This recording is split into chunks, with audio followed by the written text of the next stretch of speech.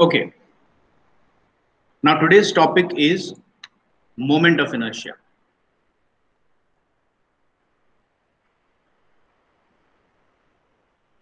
At some point of time, all of you have heard about moment of inertia. Okay, but before we start this, let us understand what is inertia. Can anybody tell me any vague idea that you have about inertia? I'm not asking you Newton's first law of inertia. No, I'm simply asking you what is the scientific explanation or the scientific reasoning behind the word inertia. या फिर बिल्कुल सरल भाषा में जैसे कोई आदमी आपसे पूछे कि भाई ये इनर्शिया होती क्या है चीज, तो उसका जवाब, you being an engineer, how would you try to explain the word inertia to a layman? Can any student attempt this answer? गलत हो गया तो कोई दिक्कत नहीं है, क्योंकि इनर्शिया वैसे भी मैं आपको समझाऊंगा, लेकिन मैं देखना चाहता हूं कि किसी को कुछ आता है क्या इनर्शिया के बारे में. So tell me, anybody. So inertia is a tendency of a body due to which it remains in the state of motion or in the state of rest until an external force is applied to it. बहुत बढ़िया तरीके से आपने explain किया है, and I am very happy about it. But let us generalise it a little bit more. इन्होंने inertia को motion से एक्सप्लेन किया है, लेकिन अब जैसे आप स्ट्रेंथ ऑफ मटेरियल्स में पढ़ेंगे, आपने एरिया मोमेंट ऑफ इनर्शिया के बारे में पढ़ा होगा, या फिर अगर नहीं पढ़ा तो अपन पढ़ेंगे. पोलर मोमेंट ऑफ इनर्शिया के बारे में पढ़ा होगा, और अगर नहीं पढ़ा तो अपन पढ़ेंगे. Let me explain to you the basic concept of inertia. If somebody asks you what is inertia, you can simply answer by a single word. It is resistance. That's all. The story begins here and ends here. प्रतिरोध, resistance, किसी भी चीज से resistance. खड़ी हुई है चीज, आप चलाने की कोशिश कर रहे हो, नहीं साहब, रेजिस्ट करेगा, बोलेगा कि नहीं चलूंगा. That is inertia. ऑलरेडी चल रही थी चीज, आप रोकने की कोशिश करोगे तो फिर रेजिस्टेंस, बोलेगा कि नहीं रुकूंगा, मैं चलते ही रहना चाहता हूं, अगेन रेजिस्टेंस. आपके पास में एक बीम है,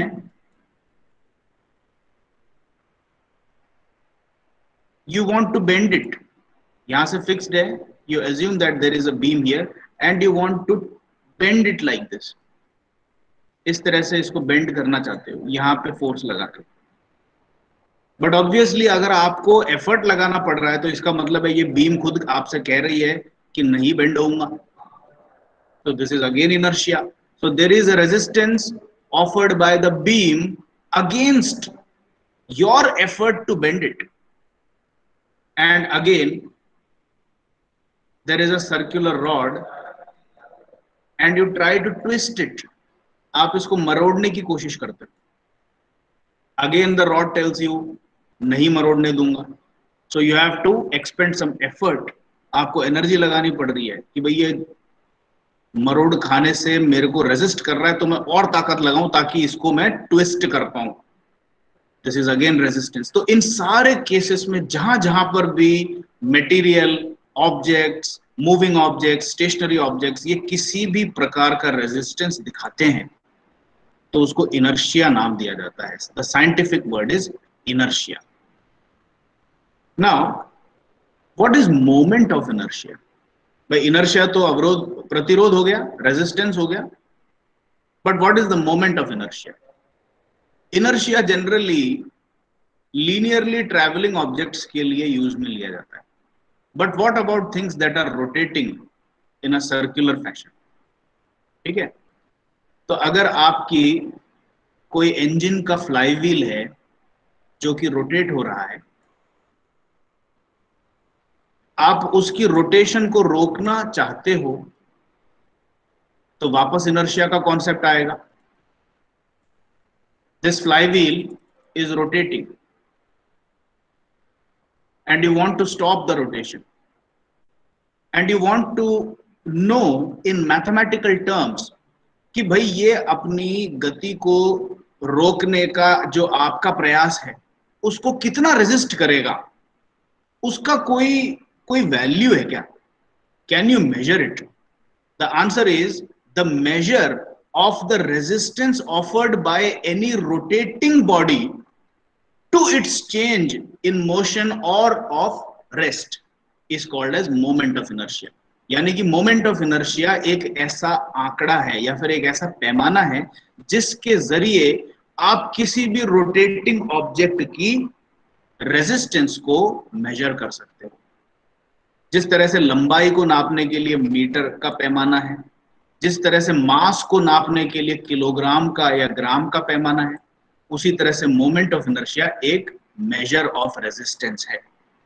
inertia is the resistance end moment of inertia is the measure of that resistance.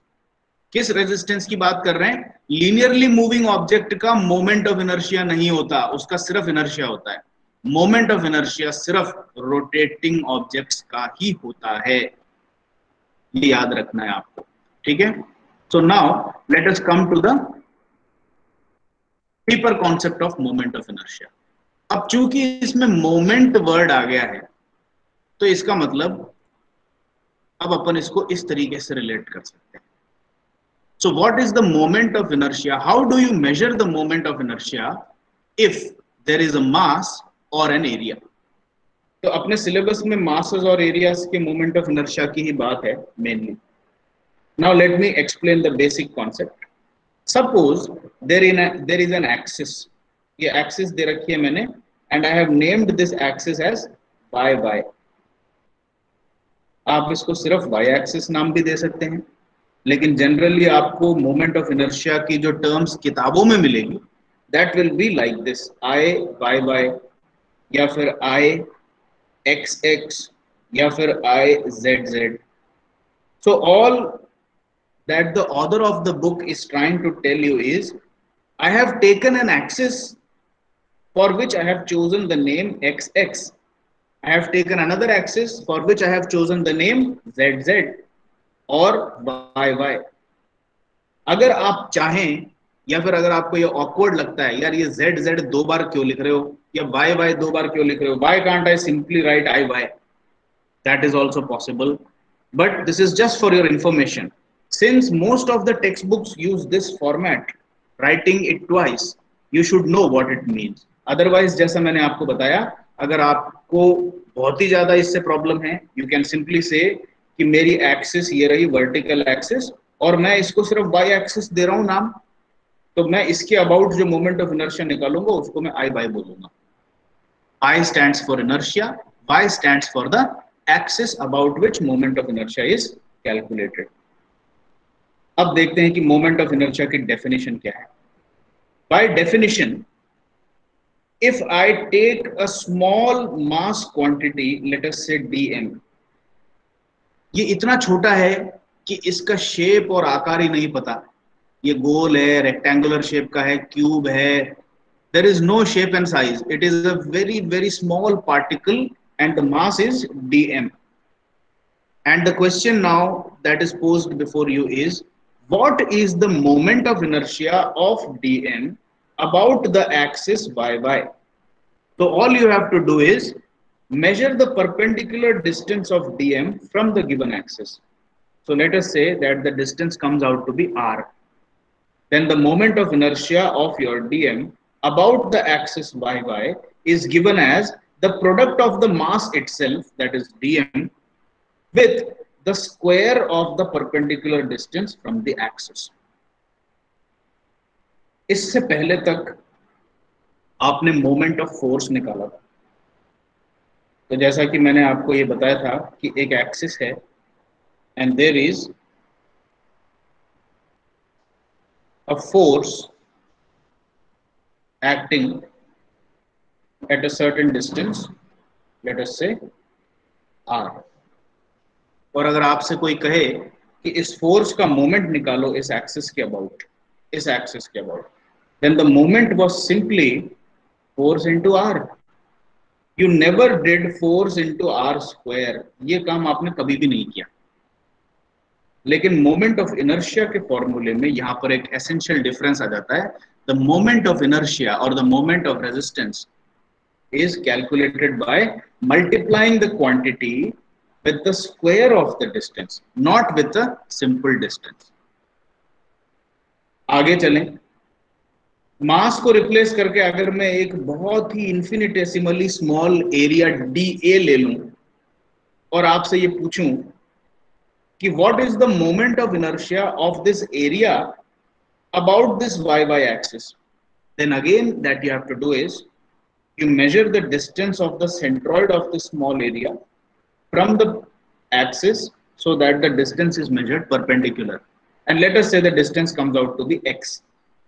In that case, the moment of inertia would be Iyy is equal to quantity dA multiplied by x square.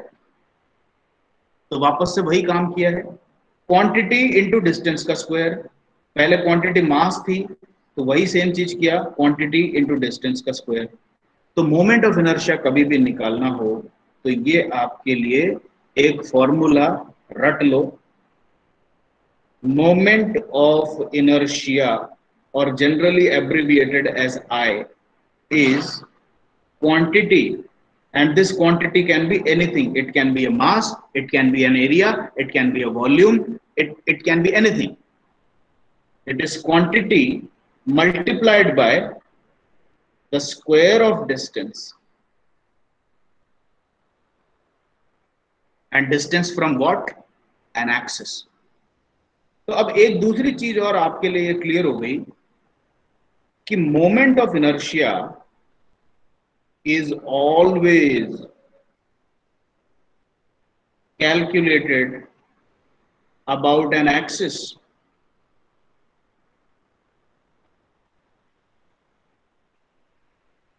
तो moment of inertia कोई ऐसी चीज नहीं है कि जैसे मैंने आपको एक body the, I take a small cubical object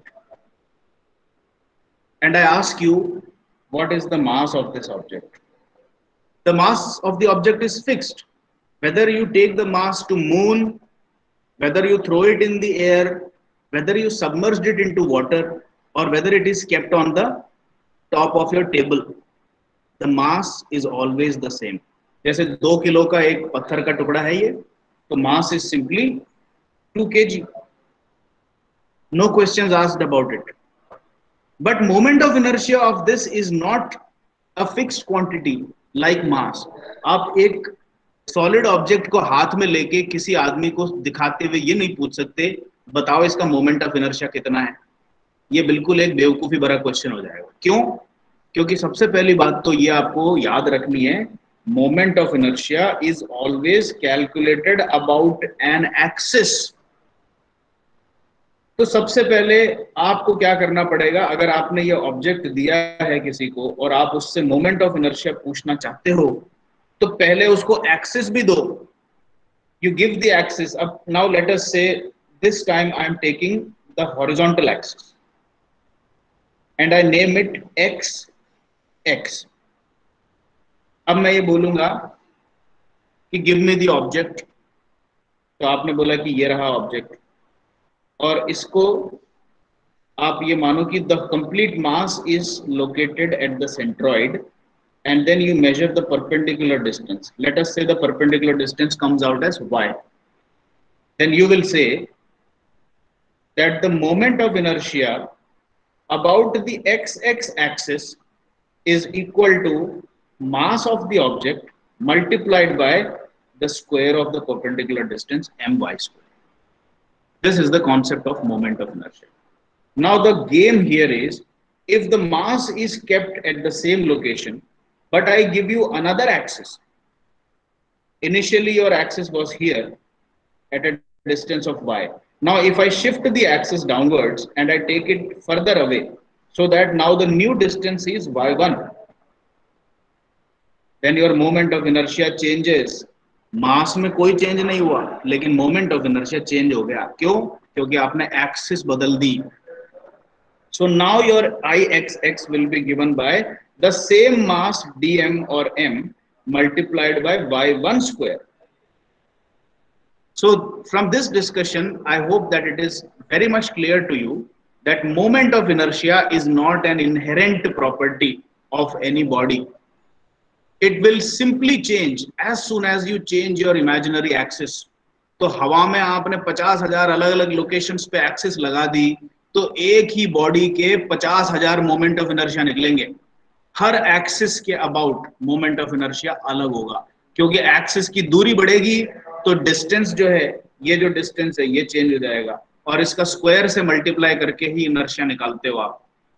So always remember that moment of inertia is completely dependent on the given axis.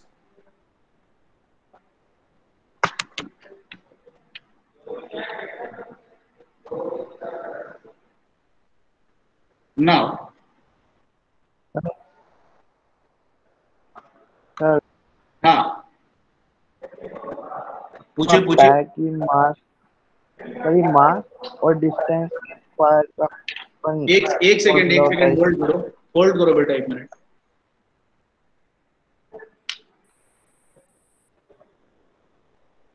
हाँ, अब बोलो.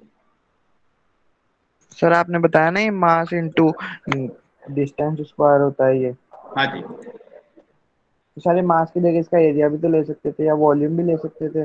बिल्कुल ले सकते थे, और उस केस में उसकी यूनिट चेंज हो जाएगी, बस और कुछ नहीं है. कॉन्सेप्ट तो वही है. अच्छा जैसे कि यहाँ पर देखो, मैं आपको दिखाता हूँ, स्टार्टिंग में मैंने लिख के भी रखा हुआ है. ये देखो, लुक हियर. अगर मास का मोमेंट ऑफ इनर्शिया निकल रहा है तो डीएम की यूनिट तो है किलोग्राम, आर स्क्वायर की यूनिट है मीटर स्क्वायर. तो आपके मोमेंट ऑफ इनर्शिया की यूनिट बन जाएगी kilogram metre square, because this is moment of inertia of mass. अगर आपने मास की जगह एरिया ले लिया है तो डी ए की यूनिट तो है मीटर स्क्वायर, और एक्स स्क्वायर की यूनिट भी मीटर स्क्वायर. तो ये मीटर स्क्वायर और मीटर स्क्वायर मल्टीप्लाई होकर आपकी यूनिट बन जाएगी metre raise to power 4. So the unit will change, but the concept of calculating moment of inertia remains the same. Quantity multiplied by distance का square. तो unit इस पे depend करेगी कि क्वांटिटी क्या ली है आपने. अगर आप वॉल्यूम ले लोगे, वॉल्यूम का मोमेंट ऑफ इनर्शिया निकाल रहे हो, फॉर एग्जांपल लेट अस से a small dv volume is taken and you are calculating the moment of inertia with respect to this y axis. तो इसकी डिस्टेंस ले लो r, और moment of inertia I y by would be dv into r square. dv की unit है metre cube, r square की unit है metre square, multiply होकर के आपके I y y की यूनिट अब क्या हो जाएगी, metre raise to power 5. So the only thing that changes is the unit, but the concept of calculating the moment of inertia is always the square of the perpendicular distance multiplied by the quantity, whatever that quantity is. Clear हो गया sir आपका doubt? हाँ ये तो clear हो गया, लेकिन अगर एग्जाम में पूछता है तो वो बोलता है कि भाई इसके मास का निकालना है या फिर एरिया का निकालना है, तो इस पूछता है ना हाँ, इसमें। बिल्कुल बिल्कुल आपको क्लियरली पूछा जाएगा. एरिया दे करके अगर मोमेंट ऑफ इनर्शिया निकालने को कहा जा रहा है तो एरिया मोमेंट ऑफ इनर्शिया निकाल रहा है वो. और अगर अच्छा मास दे रखा है, कोई सॉलिड बॉडी देता है, जैसे कि आपको कोई स्फीयर दे दिया या कोन दे दिया या फिर सॉलिड रॉड दे दी, तो आपसे मास का पूछ रहा है. ठीक है, अच्छा अच्छा हाँ sir. Okay. Now let us move on.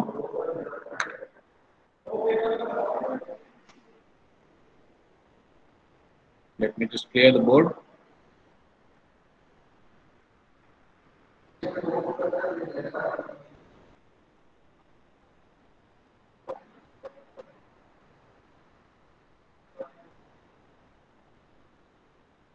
Now, suppose instead of a small quantity,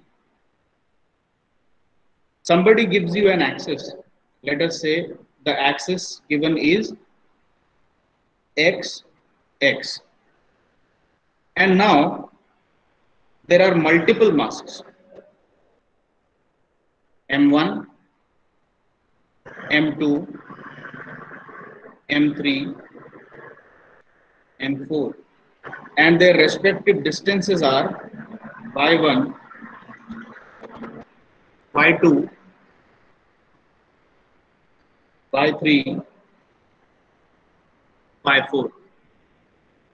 And somebody asks you, what is the moment of inertia of this collection? Now, the moment of inertia of a single mass is not required here. Somebody is asking you, what is the moment of inertia of the collection of these masses? Then all that you have to do is simply add up the individual moment of inertia. So Ixx total will be m1 y1 square plus m2 y2 square plus m3 y3 square plus m4 y4 square. So moment of inertia is simply added or subtracted if a collection of objects is given. Subtracted कब होता है? Subtracted in such cases. जैसे कि आपको एक square object they दिया, let us से an area is given and somebody subtracts or cuts out a small area out of this, and now this is the shaded part is the actual area and the not non shaded part is a hole, एक खाली area है. In that case you depict this as area 1, you depict this as area 2, and if you take an axis like this, in that case your moment of inertia about the x axis would be a1. अब a1 के centroid से इसकी distance measure करेंगे अपन, let us से y1. a2 के centroid से distance measure करेंगे y2. and if a1 and a2 are very small areas, then you can directly say that a1 into y1 square minus a2 into y2 square. So as you can see, moment of inertia of a collection of areas or masses can be simply taken as the simple summation or subtraction of individual moments of inertia. इस तरीके से अपन proceed कर सकते हैं. अगर collection के बारे में बात करें तो इंडिविजुअल ऑब्जेक्ट्स की बात हो गई, कलेक्शन ऑफ स्मॉल क्वांटिटीज की बात हो गई. Now let us expand the concept of moment of inertia of large objects. अभी तक अपन ने जितनी भी मोमेंट ऑफ इनर्शिया की बातें की थी, all were related with very very small quantities only. तो ये जो simple addition subtraction वगैरह आप जो कर रहे थे, please remember this is only possible if the quantities are very small. Now hello sir. Hello sir. हाँ, क्या बोल रहे हो? सर अभिषेक पांडे इंटर होने की परमिशन चाहता है सर. उसकी फोन खराब हो चुका तो अपनी आईडी से नहीं आ सकता सर. एक सेकेंड. इसके Arun Kumar Pandey. Yes sir. Okay sir, thank you sir.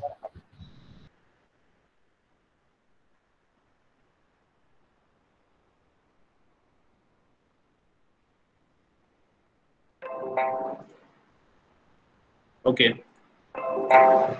Now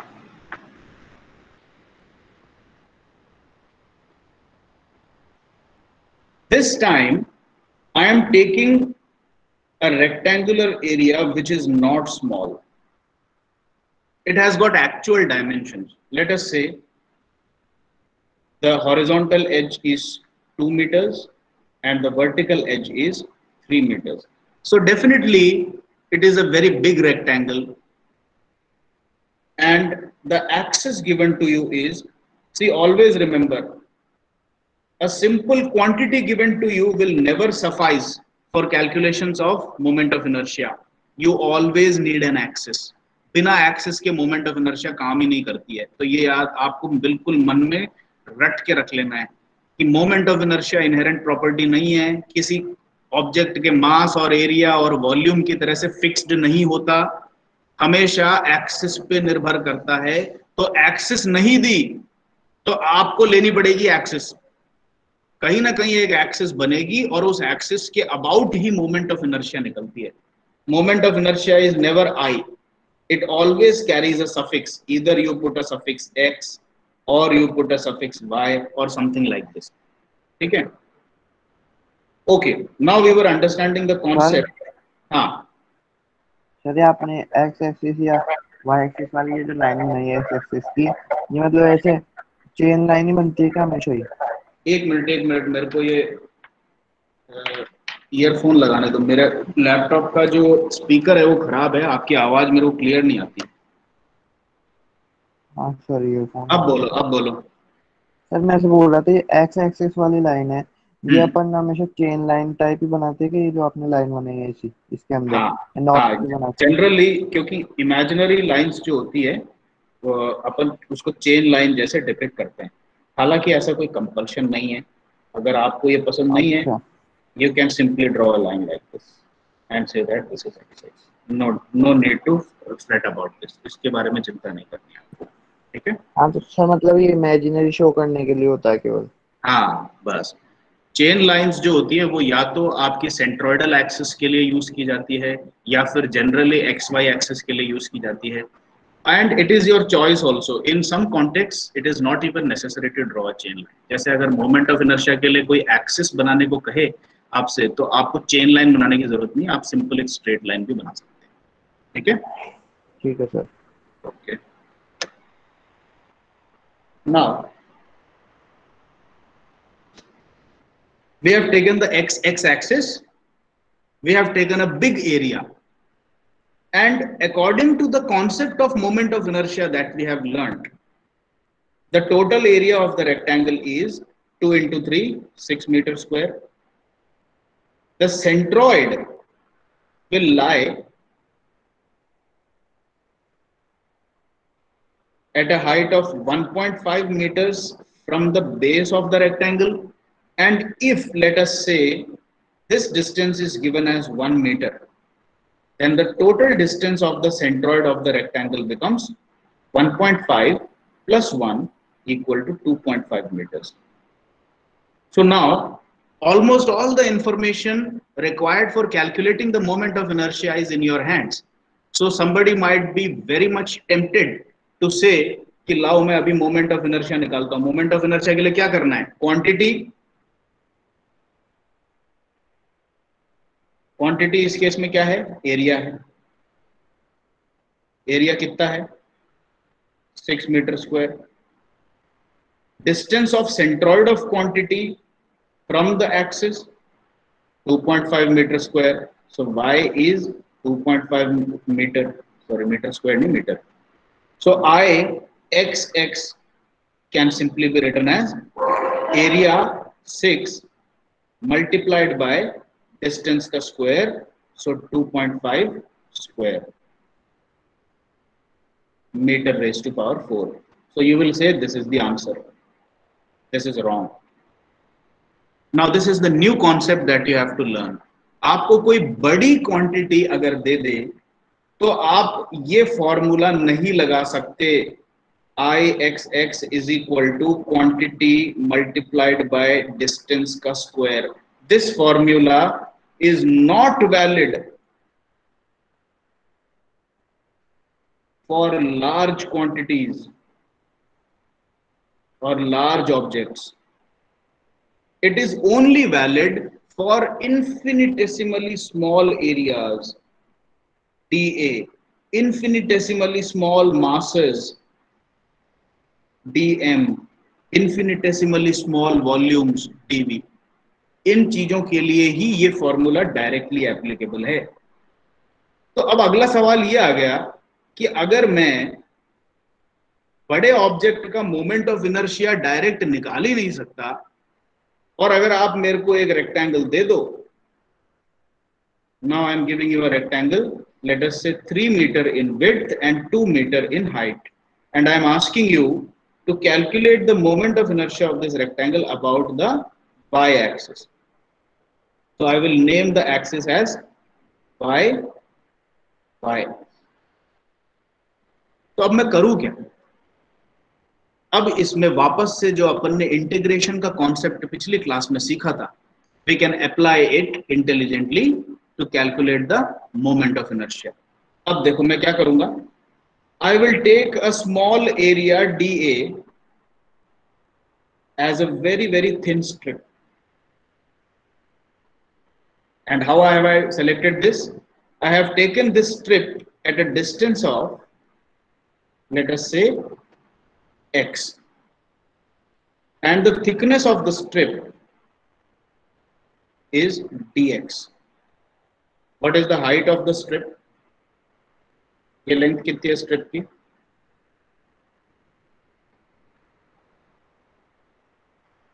2 meters. So now, if instead of finding the total moment of inertia of the rectangle, I ask you to give me the moment of inertia of this thin strip only, then the formula is applicable. Because first of all, I will find what is the area of the strip. dA is 2 multiplied by dx. It is a thin rectangular strip of very small area. And the small area dA is 2 dx. And since the area is small, I can calculate a small moment of inertia about x-axis, which I will call as dIxx, which is nothing but the moment of inertia of the small area. So dIxx will be dA multiplied by the square of distance from the axis, that is dA into x square. Now you substitute this value here. Your dIxx is equal to 2x square dx. Now, in order to find the moment of inertia of the complete rectangle, what I have to do is I have to keep on taking small strips just like the same dA that we took earlier at all possible locations.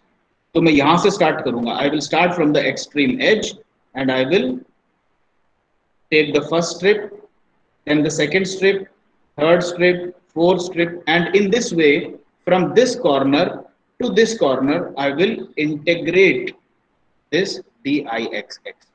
So I can say that Ixx of the complete rectangle is nothing but integration taken over the entire area of dIxx. That's it. तो इस formula को apply करने के कारण dIxx क्या चीज है? 2x square dx है. So I will simply put it as integration from x1 to x2, where this distance is x1 and this distance is x2. So once I have my x1 and x2 as limits, I will simply put the limit of integration x1 to x2. dIxx is 2x square dx.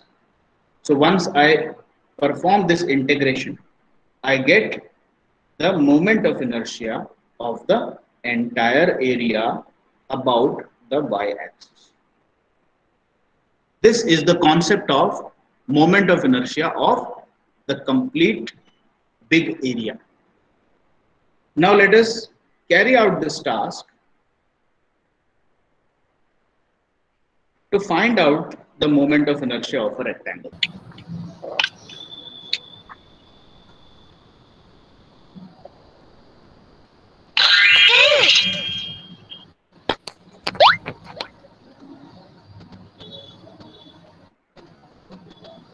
अबे mic off कर ले. किसका mic on है ये? अभय राज.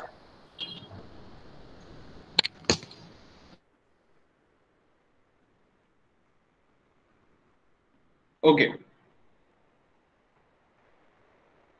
I have taken a rectangle whose vertical edge is, let us say, D, and the base is D. Now what I want to do is, I want to find out the moment of inertia of this big rectangle about an axis passing through its own centroid. तो अब की बार मैं x और y rectangle के बाहर से नहीं बना रहा. I am taking an axis which passes through the rectangle, and not only simply through the rectangle, it passes through the centroid of the rectangle. This edge is D, this edge is B. Okay. So I will apply the same concept of moment of inertia using the concept of integration. I take a thin strip covering the entire width, and the strip is selected in such a way that the width of the strip is, since the thickness of the strip is in the y direction, I will take it as dy, and I will say that the strip is randomly selected at a height of y from the desired axis. Now, as we know, the complete moment of inertia, okay, I will call this as Ig. Why Ig? Because I am calling this axis as G. Why I am calling it as G? Because it is passing through the center of gravity or centroid of the area. And generally, whenever you find a symbolic notation like Ig, you have to automatically assume that this is the moment of inertia of the object taken about its own centroidal axis. तो आई जी को generally use किया जाता है आपकी taxonomy के अंदर, जिसमें जी represents the axis passing through the centroid. ठीक है, ये जी एक्सिस वर्टिकल भी हो सकती थी। अगर मैं इस सेंट्रॉइड से एक ऐसी एक्सिस निकालता तो भी मैं इसको आई जी ही कहूंगा, because even this axis is passing through the centroid. Now you will have to depend on the pictorial representation given in your question paper to decide whether IG is vertical or IG is horizontal. But anyway, in this case, I have already drawn the figure for you. I have drawn the axis as horizontal and it is passing through the center of gravity. So I want to calculate IG of the entire rectangle, which has got big dimensions of D and B. Now, Ig can be calculated as the integration over area of small area dA multiplied by the distance of the area is y. So, y square. So, this is my formula for integration. क्योंकि area छोटा सा अगर हो तो सीधे सीधे moment of inertia dA into Y square हो जाता है, लेकिन मेरे को पूरे एरिया का मोमेंट ऑफ इनर्शिया चाहिए तो मैं इंटीग्रेशन करूंगा।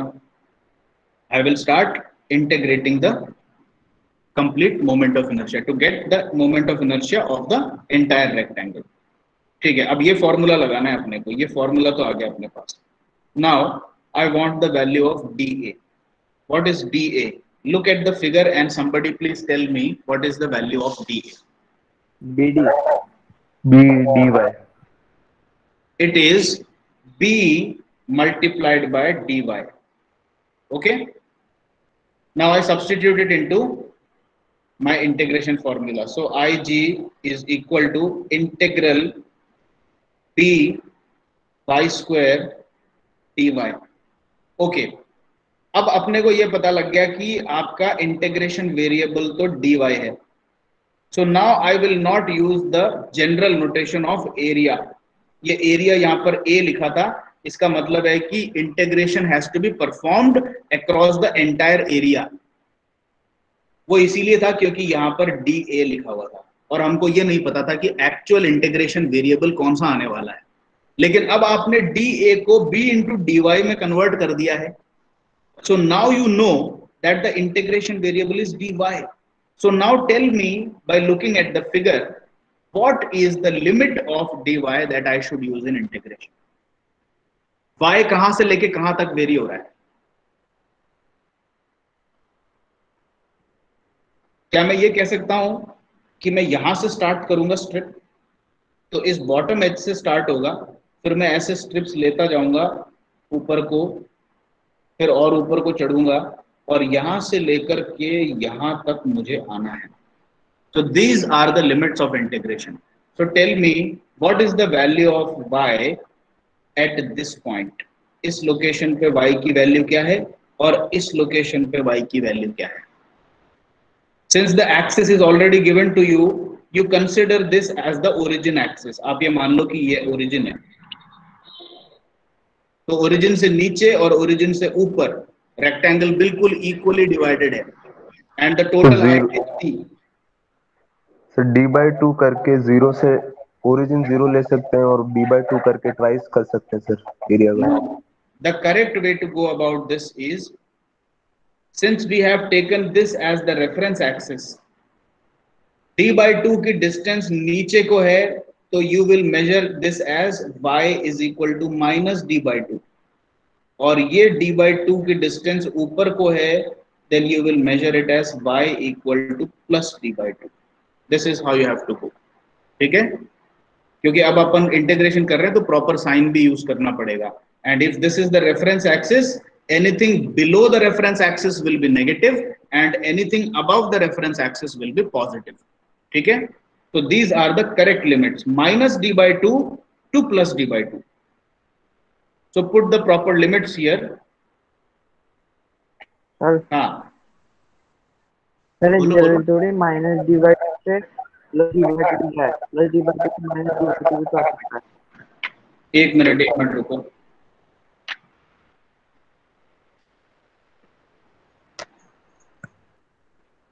हाँ अब बोलो. सर ये जरूरी थोड़ी है कि माइनस d/2 से प्लस d/2 ही जाए स्ट्रिप, प्लस से माइनस भी तो आ सकती है वो स्ट्रिप. प्लस से माइनस भी आ सकती है, कोई दिक्कत नहीं है. आप यहाँ से लेकर के यहाँ तक करना चाहते हो तो आप यहाँ पर उल्टा वो लगा देना, कोई दिक्कत नहीं, करके देख लेना आप. ठीक है, लेकिन जनरली अपन जब इंटीग्रेट करते हैं तो नेगेटिव क्वांटिटी को नीचे रखते हैं, अगर अपने पास चॉइस हो तो इस केस में अपने पास चॉइस है, और जैसा आप कह रहे हो आप उल्टा भी करके देख सकते हो, आंसर सेम आना चाहिए. मेरे ख्याल से इसमें कोई डिफरेंस नहीं आएगा. ठीक है, I am pretty much sure. लेकिन अगर आपके पास में चॉइस हो कि नेगेटिव क्वांटिटी को लोअर लिमिट पे रखो, तो हमेशा वही करना चाहिए, क्योंकि उसमें आपको कंफ्यूज होने की चांसेस कम रहेगी. ठीक है, so the answer to your question is yes, you can put plus d/2 here and minus d/2 here. There should be no difference in the answer. But I will not advise you to go against the norms, क्योंकि against the norms experiment अगर आप exam में करोगे तो कहीं ना कहीं एक छोटा सा साइन गलत हो जाएगा और आपका आंसर गलत होने के चांसेस बढ़ जाएंगे. तो इस तरह के एक्सपेरिमेंटेशन ना करें तो बेहतर है, लेकिन इस केस में इसमें कोई गलती नहीं है. ठीक है, yes sir. okay, I will change the sign as we were discussing. I will put the negative sign below and the positive sign above. So these are the limits of my integration. अब इसको integrate कर लेते हैं अपन. IG क्या आएगा?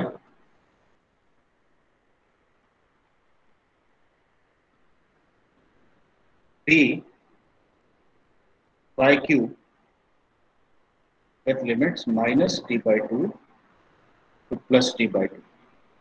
So this will be B d/2 cube minus d/2 cube.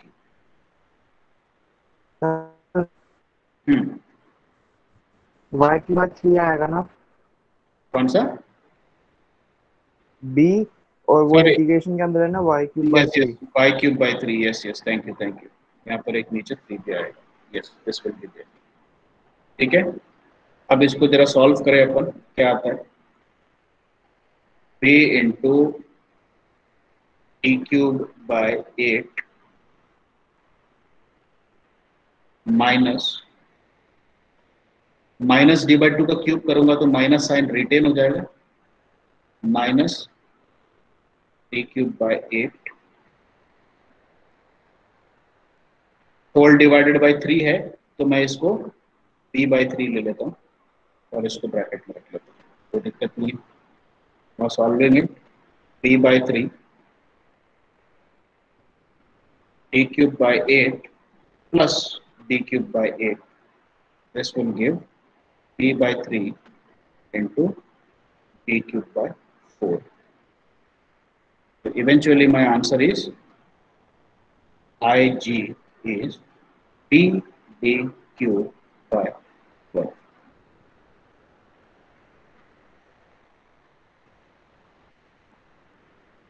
So the net result is, if a rectangle is given to you at any time, and if somebody gives you an axis passing through the centroid and the base is B and the vertical edge is D, then IG is simply BD cubed by 12. Now you remember this for a rectangle. This is a standard result that we have derived using the first principle. ये जो integration का जो principal है, ये जो integration का तरीका है किसी भी ऑब्जेक्ट का मोमेंट ऑफ इनर्शिया निकालने का, this is called as the first principle of finding moment of inertia. First principle. कई बार एग्जाम में इस तरह का ट्रिकी वर्ड भी यूज कर लेते हैं, तो आपको पता होना चाहिए. Principal, first principle. कहीं पर भी आपको मैकेनिक्स में कोई पूछे तो आप समझ लेना कि इंटीग्रेशन वाला फॉर्मूले से करने को बोल रहा है हमेशा. ठीक है, तो अपन ने फर्स्ट प्रिंसिपल से एक तरह से डेरिवेशन कर लिया. किस चीज का डेरिवेशन कर लिया? Moment of inertia of a standard shape, that is a rectangle. तो अब ये रट लो. अब आपके पूरे इंजीनियरिंग करियर में, आपके मॉस के अंदर, आगे आपके डिजाइन में, और मतलब आप ये मान लो 8th सेमेस्टर जब आप पास आउट हो गए तब तक आपके हर सेमेस्टर में कहीं ना कहीं ये चीज आपको रटी भी होनी चाहिए. तो this has to be learned by heart by you. Rectangle का moment of inertia about centroidal axis BD cube बटे 12 होता है. Now another tricky question. I give you a rectangle and now I give you an axis which is vertical. ये भी centroidal axis ही है जैसा मैंने पहले समझाया था, बस अब की बार ये सेंट्रोइडल एक्सिस वर्टिकल है. And now I am asking you IG कितना होगा. Again I am giving you the base is D and the vertical Sir, edge is dv cube upon 12. yes. In this case, IG will be DB cube by 12. ये फर्क हो गया. देखो अब इन दोनों को कंपेयर करो. रेक्टेंगल ये था ना हॉरिजॉन्टल एक्सिस, ये B है, ये D है. तो इस केस में IG जो होगा ये BD क्यूब बाय 12 होगा, और इस केस में जो IG होगा that will be DB cube by 12. ये याद रखना है.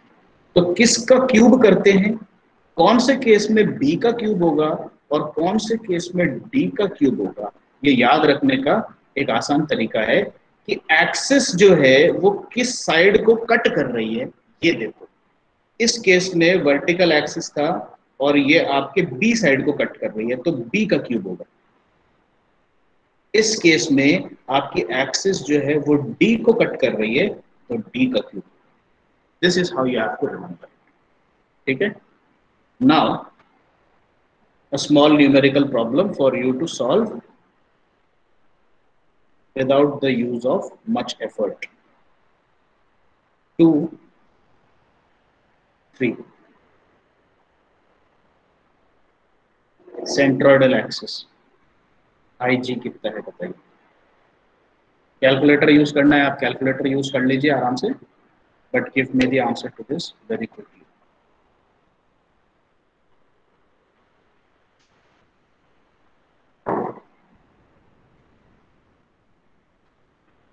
इसका क्यूब करेंगे अपन, 2 का क्यूब करेंगे, 3 का करेंगे. सर 4.5. कैसे निकाला आपने? 2 into 3 क्यूब बाय 12. क्या यही लगाया आपने? Yes sir. Yes sir. Correct answer. ठीक है. BD क्यूब बाय 12 आपको लिटरली हमेशा BD करके ऐसे याद नहीं करना.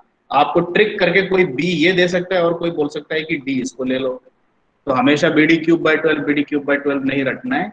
इंटेलिजेंटली ये याद रखना है कि कौन सा साइड कट हो रहा है उसका क्यूब होगा. ठीक है. So this is the correct answer. If 4.5 something is the result of this, then that is okay. Now, similarly, तो अपना आज का लर्निंग ऑब्जेक्टिव तो कंप्लीट हो चुका है. मैं आपको यही सिखाना चाहता था. तो calculate moment of inertia using the first principle, and this one we have covered already. ठीक है. तो आपको moment of inertia of rectangle निकालना आ चुका है. And now what you have to do is Learn how to find moment of inertia of circular section, how to find moment of inertia of triangular area, how to find moment of inertia of a solid rod. इन सब के references कहाँ पर है, ये सब solve example के तौर पे दिए, ठीक है। ये सब आपको आज खुद करना है। मैं अभी जो अपने पास 10 मिनट है उसमें मैं आपको जल्दी से जितना हो सकता है हिंट देने की कोशिश करता हूँ। Let us start with finding moment of inertia of a circular area about it's centroidal axis, ठीक है।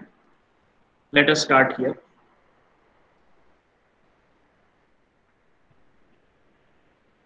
सर्कुलर एरिया दे दिया गया है जिसका रेडियस कैपिटल आर, ठीक है।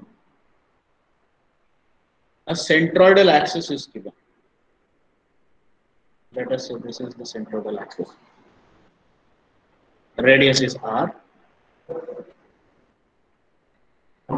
This is r. Find the moment of inertia of this complete circle about the centroidal axis g. क्या करोगे? एक्सिस जैसे दे रखी है, देखो इस केस में कैसे किया था इसको याद रखो। फर्स्ट प्रिंसिपल यूज करने का तरीका भी एक टेक्निक के साथ चलता है। भाई अगर एक्सिस ऐसी दे रखी है तो स्ट्रिप ऐसी लेनी है जो एक्सिस के पैरेलल हो, ठीक है। अगर मैंने एरिया ऐसा दिया होता और एक्सिस ये दे दी होती तो आपको स्ट्रिप कैसी लेनी थी? फिर स्ट्रिप आपको ऐसी लेनी, then the strip will be like this and this will be the distance x, इस तरीके से लेना। So always select the small strip for integration parallel to the given axis, ठीक है। तो अब आपको करना क्या है, मैं इसको पूरा सॉल्व नहीं कर रहा हूं, I am just giving you the hint and you have to solve it completely, ठीक है। Take a strip parallel to the given axis at a distance of certain y। अब ये ले लिया मैंने एक थिन स्ट्रिप और पूरा एरिया कवर करते हुए ऐसा ले लिया, ठीक है। लेट अस से this distance is y। Now this is small area dA, ठीक है। अब अपन को करना क्या है, छोटा इनर्शिया निकालो, dig निकालो पहले। This will be simply small area dA multiplied by distance का स्क्वायर। इसमें तो कोई इंटीग्रेशन नहीं लगेगा because this area is very small. But for calculating the complete moment of inertia Ig, you have to integrate it over the entire area of circle. dig को पूरे area पे integrate करना पड़ेगा। dig को substitute करो, integration over entire area of y dy into sorry dy तो अभी है ना, dA इंटू वाई स्क्वायर और वाई स्क्वायर इंटू डी। अब यहाँ पर आपको टेक्निक जो लगानी है, बस काम तो यही खत्म हो गया, इंटीग्रेशन आपको करना आना चाहिए। The only thing that you need to know is how to get the correct value of D A. अब देखो यहाँ पर आते हैं, आपको ये एरिया चाहिए पूरा, इस स्ट्रिप का एरिया चाहिए D A. So I will take this angle as theta. So now tell me what is the half length of this strip from the figure। इस फिगर में देख के कोई मेरे को ये बता सकता है कि यहाँ से लेके यहाँ तक इस स्ट्रिप की लंबाई कितनी r minus y, r minus y। Are तो रेडियस यहाँ तक आ रहा है, ये थीटा को रखना है, ये लेंथ कितनी है, यहाँ से यहाँ तक की लेंथ कितनी है,